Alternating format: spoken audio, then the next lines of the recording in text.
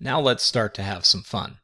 So we've got a program here that's like, if I run Python, I've got my scraper.py. It goes through that one web page and it gives me all the titles and links that I could reformat, and I could make my own web page automatically every hour out of this, right? You could do apt install Apache 2. You could redirect this. I could do it like this. I could Python scraper.py, and I could call this mypage.html, except with Apache installed, it would be something like var www.html, mypage.html. I could add a cron job, and every hour it would create a page that has information that's formatted, so maybe you could even click on the titles. We could get in there and we could modify that out to do it, right? But let's make it sort of go out and start crawling the internet. Okay, so we're going to mkdir inside of soup2, and let's create a folder called crawler, because this is you're going to junk up your folder here pretty good. Let's do a cp, or scraper.py, into crawler. All right, and then foreground anything open and close it so that you don't have the wrong copy, because now we have several copies of this thing called Scraper. So make sure you don't have anything in the background right now. Let's cd into crawler, and let's pico scraper.py. All right, so we are crawling through Ars Technica, and we're grabbing titles, we're grabbing text from the h2 tag, and we are extracting links to go along with it. Good times. All right.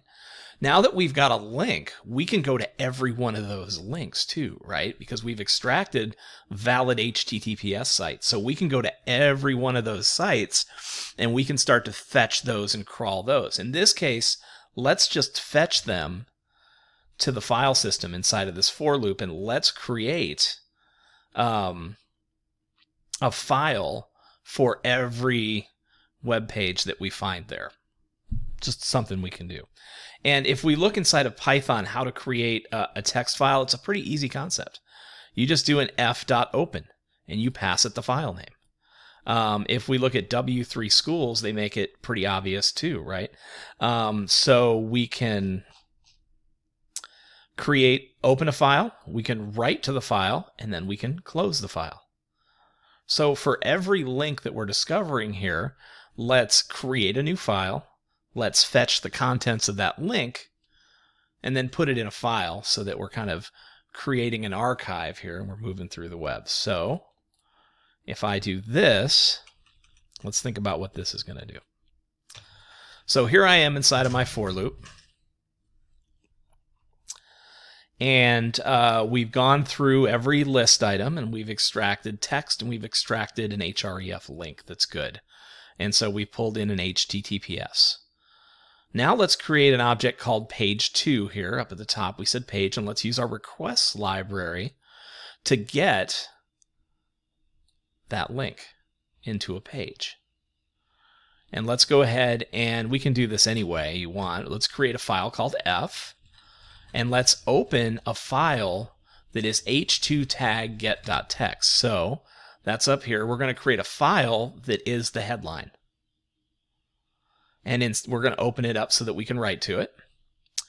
And inside of that, we're going to go ahead and we're just going to write page2.content.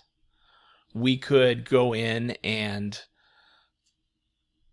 we could prettify each one of them too pretty easily. Let's go ahead and do that real quick. Once things are opened, once we've got our page2, let's modify this. Request, let's go in and let's create another soup object. I'll call this soup1 this time just to prevent confusion. And let's go ahead and do a beautiful soup. I'm just looking up at the top here. Page2.content. And it's an HTML parser for every page in this list. That looks pretty good. All right. And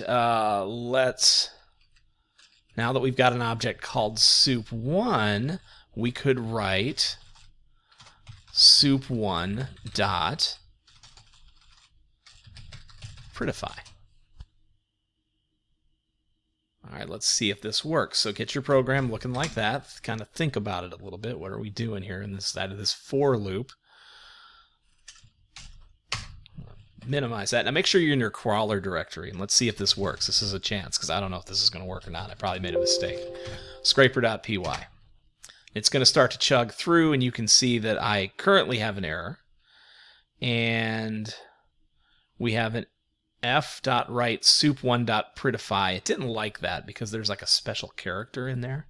Let's do an ls and see if anything came along there. It did start to create one file for us, but then it broke. So Unicode encode error, ASCII codec can't encode character in position 58, ordinal not in range.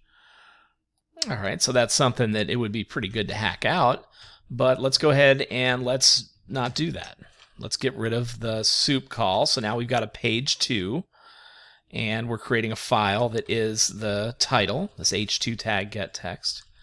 And we could have probably just put soup1 actually. That would have worked, I bet. But let's do a page2.content.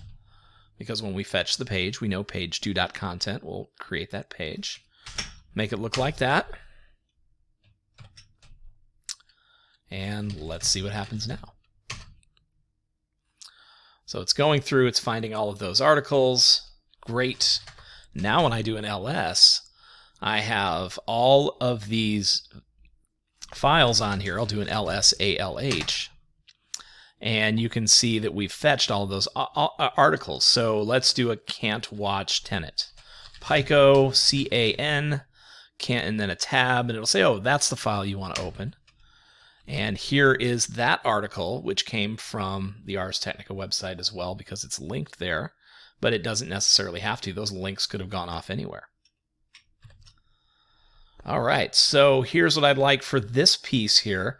Show me that when you type lsalh, you have a list of files, and you've downloaded every web page that they have on there that they're referencing through the Ars Technica front page as well. Snipping tool of this.